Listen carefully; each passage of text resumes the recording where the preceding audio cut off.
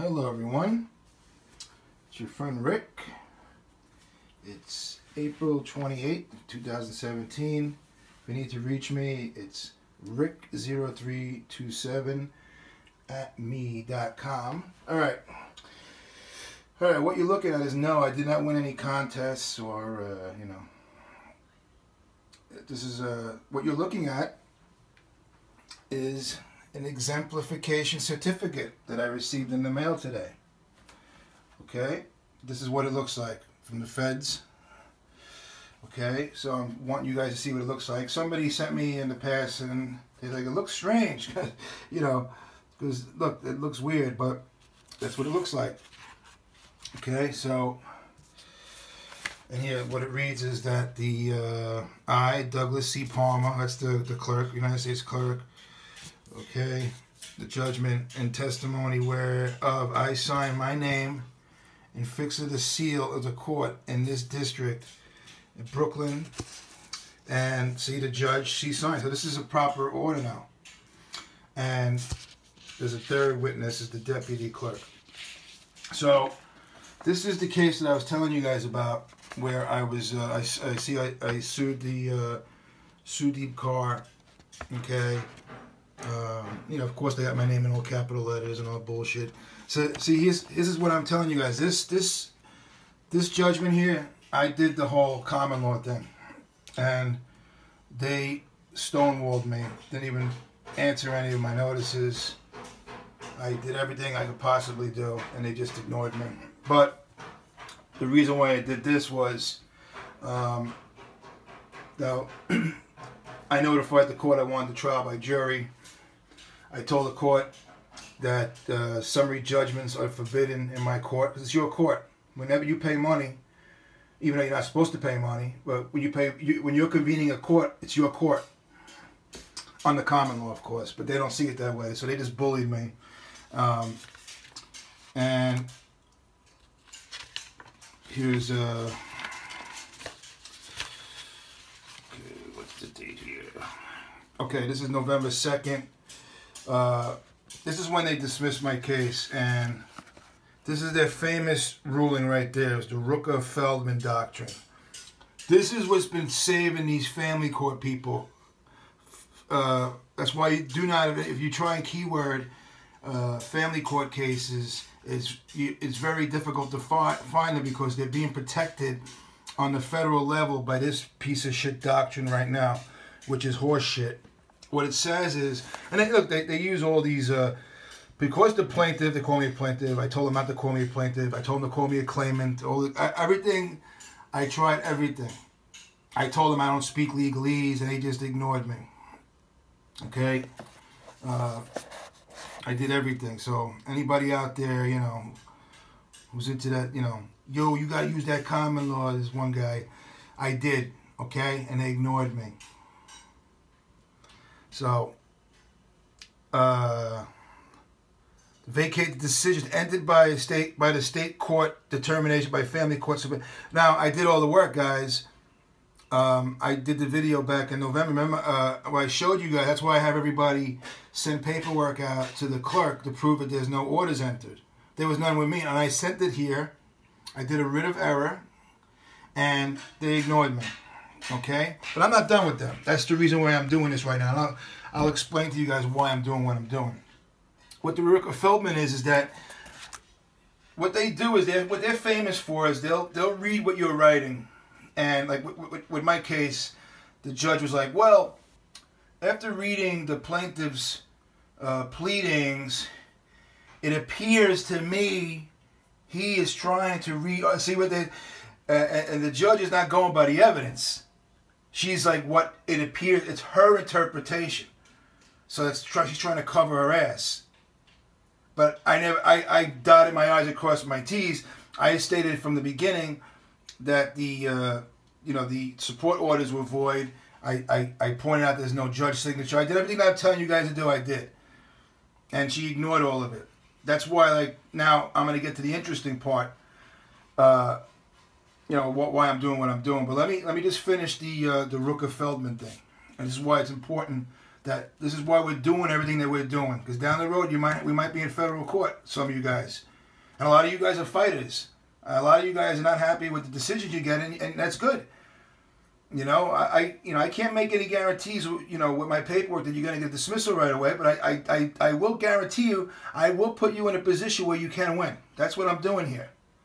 That's the reason why we're sending out paperwork to the clerk, send out paperwork to the attorney general, send the paperwork out to the child support people, send the paperwork to the attorneys in the child support, interrogatories, everything that we're doing, to the judge, everything. Because that way they can't say that we didn't notify everybody. And we have a pattern of people conspiring with each other. I mean, what? Not, you know, even a broke clock is right twice a day. You don't get one person on your side based on the facts. I mean, a support order that's not signed by a judge, it's not entered with the clerk, and they ignore it. I mean, come on. That's a conspiracy as far as I'm concerned. And then when you factor in this Rooker-Feldman thing, what the Rooker-Feldman is saying is that you're taking a state decision and you're trying to re-argue it in federal court, which is complete bullshit.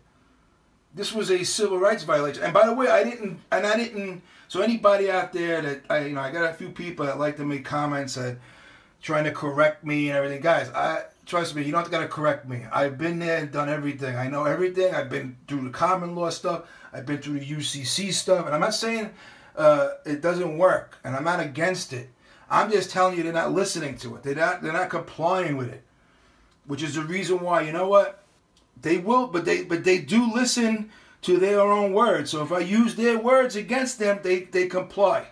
Or at least they're recognizing my paperwork and answering them. Okay?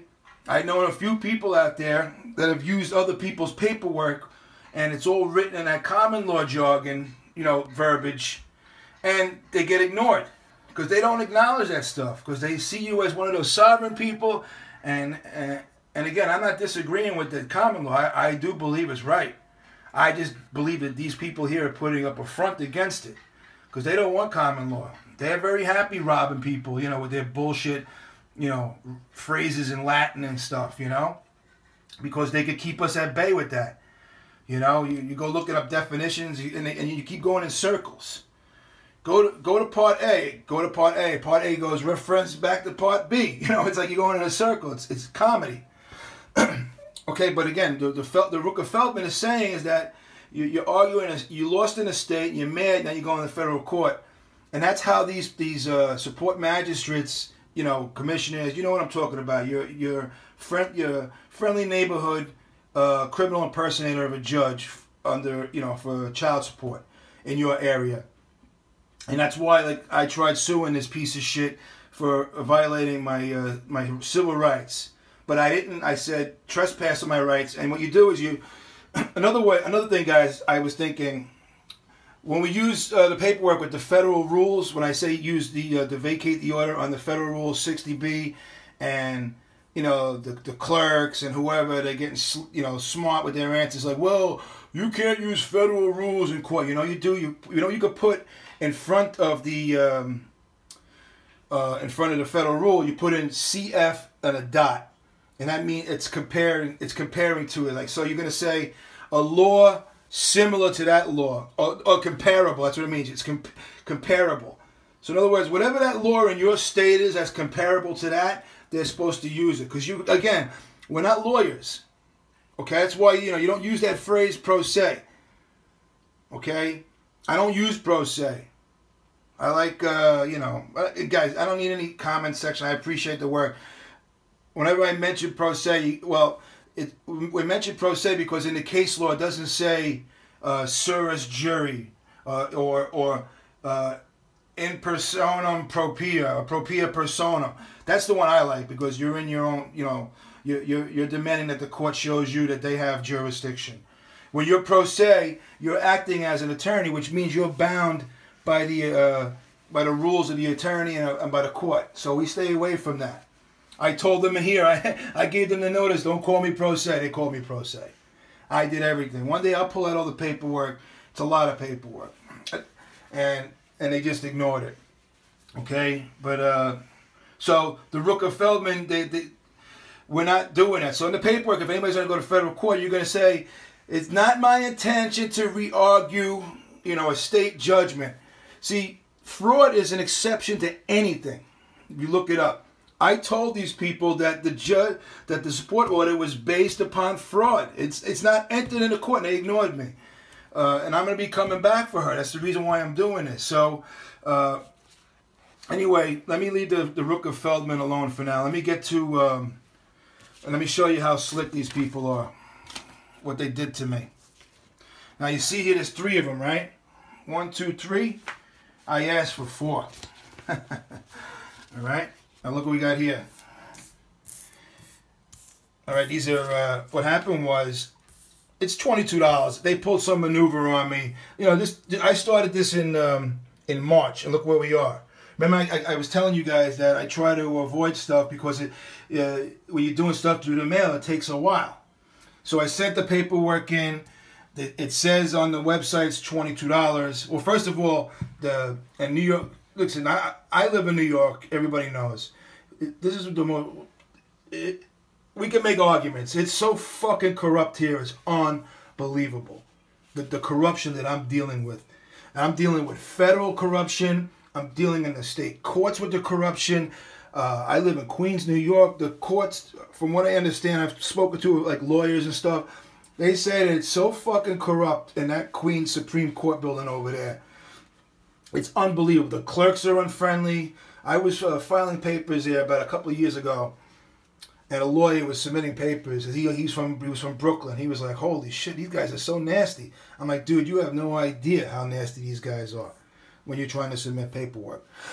So I sent the paperwork in. They told me it's not $22, it's $33. So now I had to go out and get an $11 money order. Okay, so look, we got 1, 2, 3, 4. Now the 4th one was the judge here. She dismissed my what do you call it, lawsuit, for civil rights, and citing the Rooker-Feldman. But 3 weeks before, I did an order to show cause. And my order to show cause was like spot on.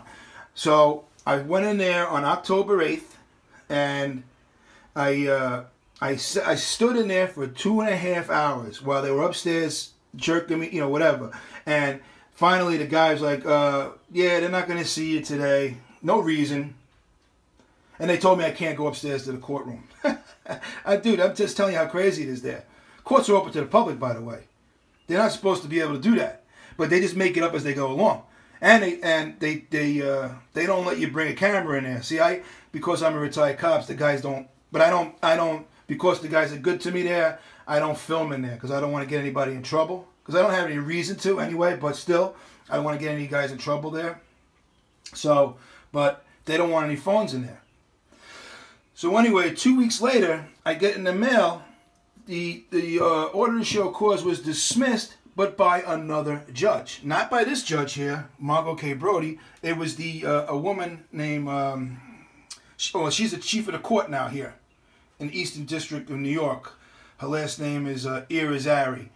And she just, for no reason, just dismissed it. One of those, the plain old bullshit, dismissed without whatever, no reason. So that was the other order that I asked for. And I didn't get it. And here's the receipt from there, right? 1, 2, 3. 1, 2, 3. Where's the 4th one?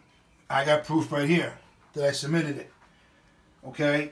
And the reason being is that if I have that exemplified certificate from the other judge, they're going to say, well, what the hell are you making a decision on this case right there? 15 CV 43. What is your signature doing? That's my goal. And I don't care. I got it out there on the. I doubt anybody's really watching my videos in the federal courts, but I don't care. So now I have the grounds to file a lawsuit against these people. Okay. Oh, I know they're covered with their they got immunity, but no, they don't. Not when one judge is answering papers as addressed to another judge 2 weeks later. on a civil rights case. Okay, 2 judges working together, violating my rights. What's that called? It's called conspiracy.